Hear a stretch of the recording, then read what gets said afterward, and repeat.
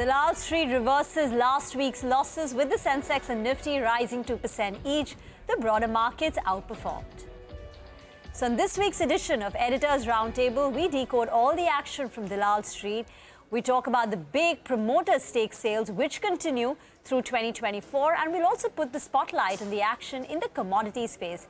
I'm Reema Tendulkar. With me are Nimesh and Prashant. And joining us on the show today, let me welcome Harsha Upadhyaya, President, Chief Investment Officer for Equities at Kotak Mahindra Asset Management. Harsha, thank you very much for joining in, and hi. Hi, boys. Hi. Guys, hi. I think Thursday. We have to have one day in a week which just zaps everybody, right? And that was this Thursday, weekly expiry day. Yeah. And what a move, 408 points in a single day. In 1 hour, one and a half hour. And on a day when, the calls, Prashant highlighted in the morning as well, some crazy moves, right? Half a paisa call moved to 120 rupees and all. I mean, that's the kind of market we are in. And on the same day, we saw the FIs having the highest weekly inflow on one single day, which is of close to 5,000 crores. I'm excluding the block data, and still then they've put in 5,500 crores in a single day, which has been after a very long time. So, yeah, I mean, bulls are having a great time. I was actually going to say that I think last week or one of these days you had three of us, right? Yeah. And somebody sent Nimesh a picture saying it's a where is the round table? It's a triangle. So I think if Harsha was with us here, we could have probably.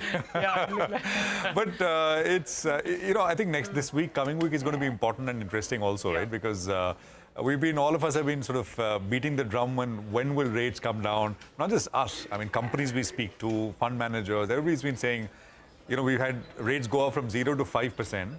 Now, ulti ginti kab shuru hogi, which is, I think it starts next week. Yeah. And I think I just want to quickly put out a few points. I think everyone is pretty well aware. It's very, very well advertised. The only now question is the rate cutting cycle will begin next week. And I think that's going to be the big talking point. And can't get away from it.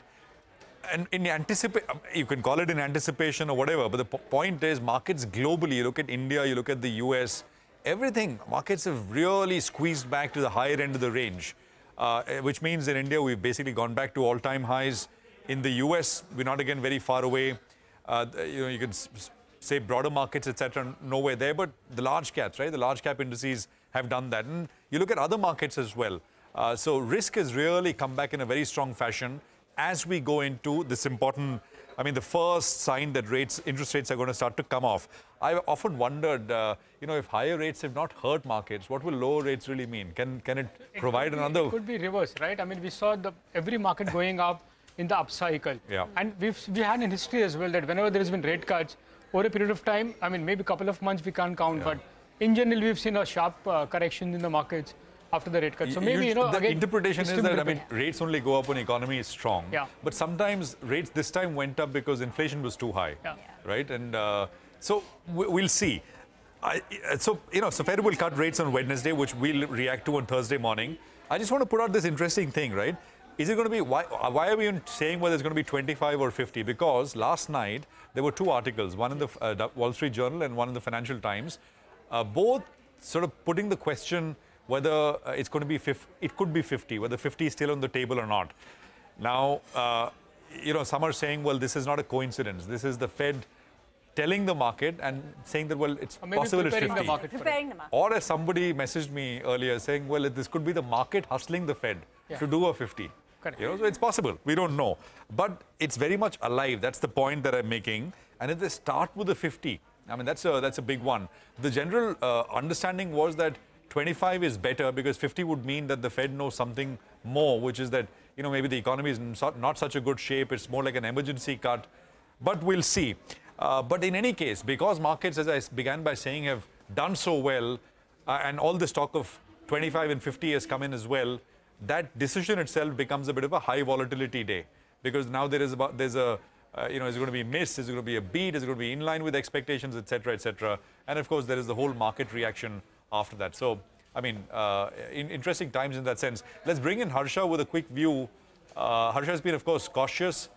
He's used various examples, both here and locally, to sort of forcefully make his points, I should say. Harsha, where are you at as far as markets are concerned? And how will rate cuts, what will they mean for financial markets? Prashant, in terms of rate cuts, I think more or less the consensus is there is going to be a rate cut next week, and most likely it's going to be a 25 basis points of cut. So to that extent, I think market is prepared for an interest rate cut. And in the run up to the likely interest rate cut, we have seen markets also doing very well. So clearly the undertone, not just in Indian markets, but across markets, as you were highlighting at the beginning of the show, it's been very, very positive and bullish. Yes, valuations have moved up, have continuously been on the higher side. So to that extent, yes, one needs to be cautious, but I don't know what is the trigger which will make the markets to realize that we are at a high valuation at this point of time, given the kind of strength that we are seeing across markets. Harsha, we already gave you your cue. Next time, you've got to join us here in the studio. We can't have this triangle going for us. Yes, I heard that. I'll be happy to. All right. So how are you positioning yourself, considering valuations in so many pockets of the market are very high? What are the changes that you've made in the last few months? Rima, as I would have spoken earlier as well, we do not keep too much cash in our portfolio. So we generally do not take active cash calls. So our cash levels are minimum just to manage our daily liquidity and a little bit of portfolio revamp.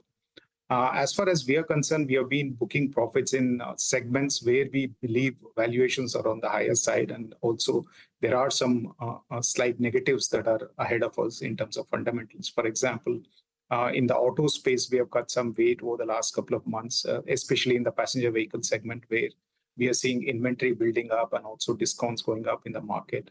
And we also believe probably we have seen best of the margins of the sector. And the sector has outperformed during financial year 23 and 24. We believe that 25 may not be as good as what the market anticipated initially. So we have cut some positions there. We have also booked profits based on higher valuations and how recent outperformance has been in sectors like defense and industrials. So the money that we have raised from booking profits in some of these sectors that I mentioned have gone into slightly defensive-oriented sectors such as consumption and IT, I would say, where immediately we may not see a jump in earnings growth trajectory, but at least the valuations are not as expensive as some of the sectors where we have booked profits from. So overall, slightly more defensive approach in the portfolios, I would say. Okay, so some profit booking in auto, industrials and defense, and money. That money has moved into FM consumption and the IT names. But Harsha, hold that thought, because this is the year where we've also seen record promoter stake sales. Nimesh, give us the numbers. Well, Rima, it's a record year for across, right? I mean, markets are at all-time highs. Commodity gold is at an all-time high, and so is the promoter stake sale as well. So I'll just go to the wall and explain. But personally also, it's a high for me because I've completed 19 years this month in CNBC. Yeah, so anyway, let me just go to the wall and explain what the promoters and PEs have done in 2024. It's a kind of a record year, so to speak, in terms of the stake sale that the promoters and PEs have done this year so far. Okay, this is the big number that we're talking about. 4.75 lakh crore is the total amount of stake sale which has been done, promoters, PEs, as well as non-promoters. When I say non-promoters, someone like BAT gets included, where they sold 4% stake in ITC this year. So this has been the trend. In the last 3 years, it's been around 3.2 lakh crores. This year, Y2D, it's still 3 months are left, and we've already crossed 4.7 lakh crores. So maybe by end of the year, we'll be crossing 5 lakh crores in terms of the total stake sale which has been done by promoters, PEs, as well as institutional investors. So that's the kind of trend we've seen. Now, the big deals which have happened this year, of course, Interglobe Aviation tops the list. There were 2 large blocks by the Ganwal family. They've raised close to 17,000, almost 18,000 crores. Indus Tower was another large block. Vodafone sold a big stake and raised 9,000 crores in a single day. Emphasis, big block by the PE investor, and they raised close to 7,000 crores. And even in Bharti Airtel, the PE sold close to stake worth 5,800 crores. So these were the large deals which have happened this year. Vedanta, Ambuja Cements. Whirlpool was interesting. The parent sold a big chunk, 24% stake in Whirlpool India, and they rose close to 3,800 crores. So these were the top 10 deals in terms of size that I'm talking about, which has happened this year in terms of the promoters and PE stake sale. It's been a record year in terms of OFS and IPOs as well. I'll talk about the OFS first. In the OFS list, of course, the government, government companies top the list. Hindustan Zinc, there was a large OFS of 3,000 crores. NHPC and NNC India were the other two PSUs where the government sold via OFS, and they raised close to 2,400 crores. Aditya Birla Sun Life was another company where the promoters sold via OFS. They raised close to 1,500 crores, and Glenmark was another deal. So these were the few large OFSs. Now let's come to the IPOs. It was a record year for IPOs as well. 15,000 crores plus, and we are still counting in for this year. Hexacom was the biggest IPO for this year. In April, they raised close to 4,200 crores. Aadhar Housing, Go Digit, Medi Assist, Eco Mobility. There were a lot of smaller companies as well, which have raised between 600 to 1,000 crores or 1,500 crores in this year. Gopal Snacks, Entero Health, Allied Blenders. The list just goes on. I've just picked up above 500 crore fundraising in the IPOs as well. So, as I said, it's been a record year as far as the Ps and promoter stake sale. Almost at 5 lakh crores is what we've reached Y2D this year, and it's been a record year. So, Harsha, if I want to ask you, I'm sure you would have participated in some of those blocks as well. It's been kind of a, wealth shifting from promoters and PE investors to locals now through mutual funds, of course. What's been your call on the promoter stake sales, and have you participated in many of them?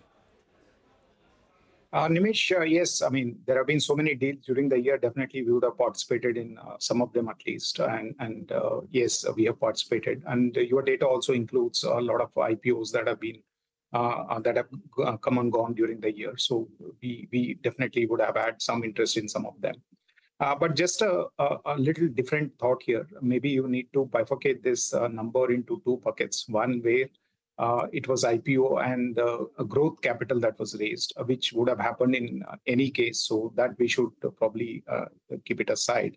And also in terms of the PE exits, there are two kinds of exits. One who are exiting because there is a higher valuation and they believe that probably this is the best time to exit. And also there are private equity funds which are exiting because their funds are coming to a closure, right? So that's anyways mandatory to sell off at this point of time. So even if you make these distinctions, you would probably see a couple of lakh crores of promoters and PE, which is sold on a voluntary basis. And that's where it begs a question, whether the public shareholders know more than the people who are actually running the company or not. Only time will tell. But today it seems like even those stake sales have had very little impact on the market. And probably the valuations have increased even after all of those offer for sale and various stake sales. Harsha, maybe because some of that money is coming back to fund managers, right? Probably to you. It's coming back into the market, right? Through, yeah, of course, through family offices and putting money into mutual funds. Yeah, maybe it's getting a little diversified. Yeah. Away from just one single stock, right? I mean, the company you already own. Investors likewise. It's interesting, Nimish, you started with 2020, right? Yeah.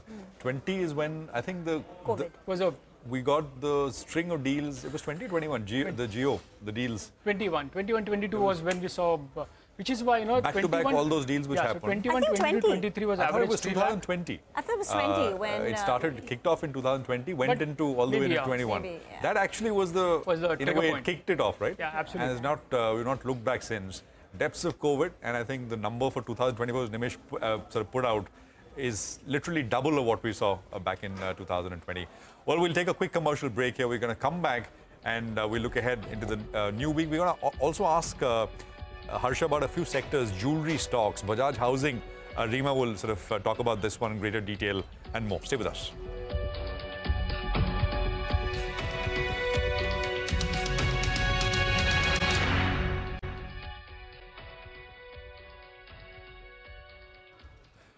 Welcome back. You're with us here on Editors Roundtable.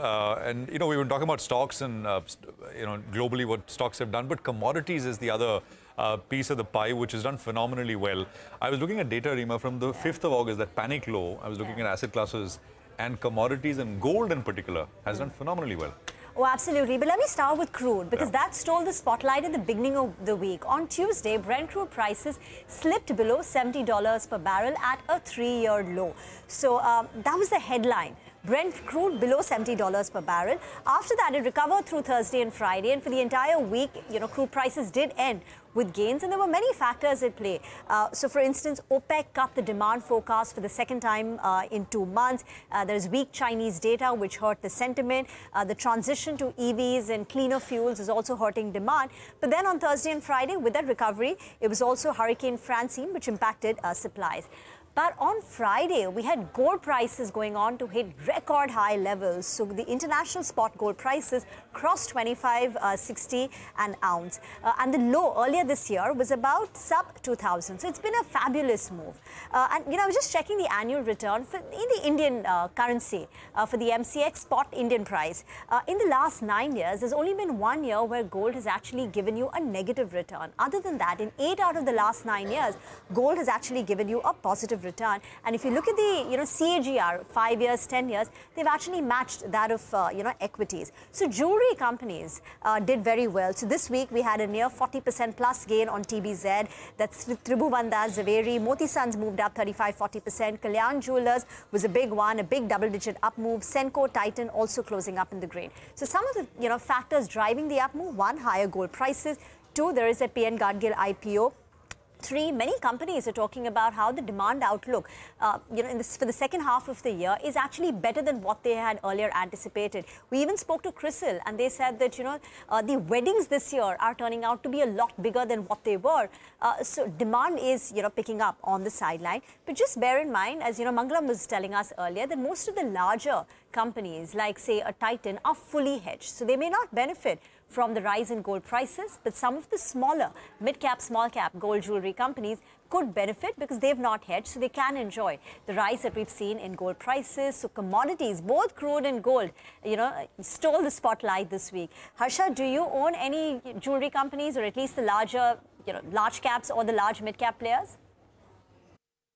Rima, yes, we do own some jewelry names in our portfolios. We have been positive on this space. I think clearly gold prices have been on an uptrend.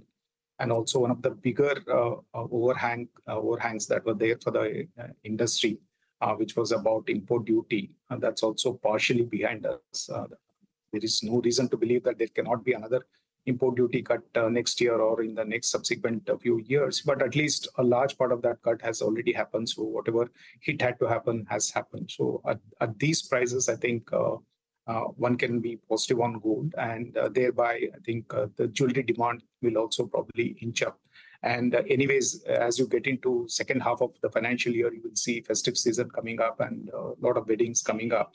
So overall, I think this space is going to really see better demand trends in the second half as compared to first half. And hopefully the stock should also do better than what they've done in the first half. Harsha, what's your view on within financials on NBFCs and housing finance companies? We have a big listing on Monday in Bajaj Housing Finance, and the street is anticipating that strong listing would lift the other valuations of others as well. And also there's an anticipation of rate cut in second half, which could mean NBFCs could do well. Your view on both the sectors, NBFCs as on housing finance companies? Between housing finance and NBFCs, we prefer diversified NBFCs, and they offer a lot more diversified loan book, as well as through cycles, they have done better than monoline businesses.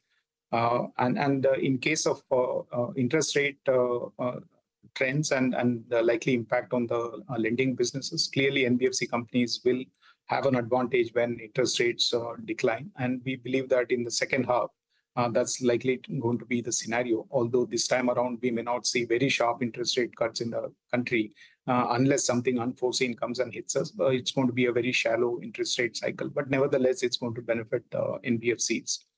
So to that extent, yes, we do hold some of the diversified NBFCs in our portfolio. No, got that. So diversified NBFCs rather than sort of housing finance. And yeah, I mean, NBFCs are diversified. There's no sort of sector champion now. Everybody does everything.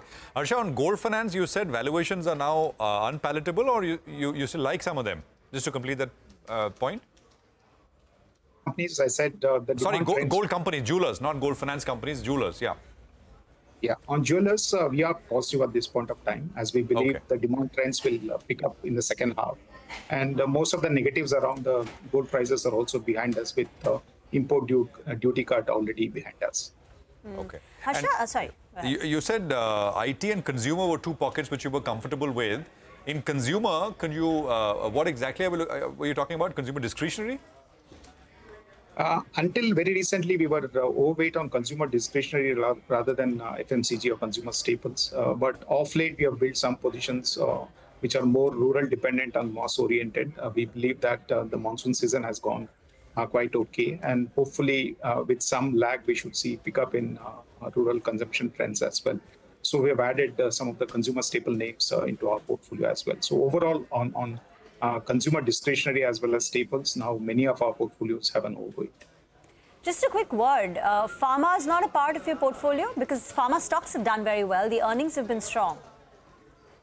We do hold pharma as well. Pharma has been a good performer as well. And maybe a couple of quarters back, there was a lot more valuation comfort on the pharma names. Nevertheless, even now, we believe that earnings growth by and large should sustain, which is going to be slightly higher than what the market average earnings growth would be for this sector.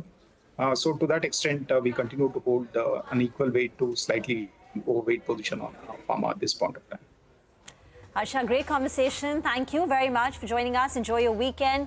It's curtains down on another edition of Editors Roundtable, but next week is a big one, the Bajaj Housing Finance IPO and the Fed rate decision. Keep it with CNBC-TV18.